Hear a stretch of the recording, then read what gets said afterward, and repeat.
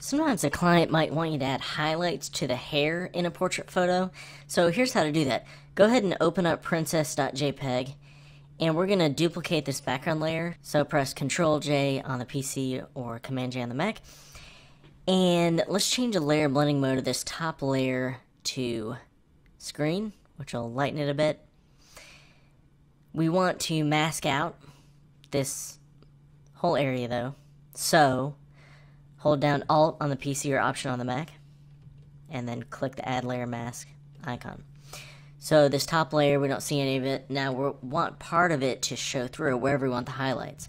So choose the brush tool and choose a nice soft edge brush. Hardness set to 0%. Press left and right bracket, and we're just going to click and drag, add some highlights to that. Alright, so there's before and then after. Now you might be thinking, well, what about changing the size? Do I have to go left, then right, so it maybe changes a little bit? Well, what you can do is go to Window and then Brush, and then Shape Dynamics, change the size jitter all the way to 100%, so it will change size as you paint to an extent. Oops, didn't want to do that.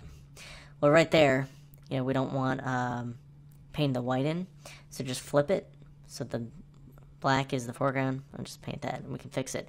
You can also mask out some areas if you think should be kind of a skinnier highlights or whatever. Again, a shortcut's X. It'll flip the foreground and background. So black is the foreground color. It'll mask out areas, the highlights. Hit X again.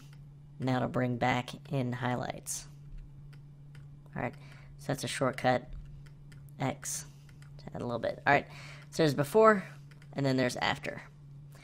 So that's if you just want some highlights in hair to add a little bit of interest in a portrait.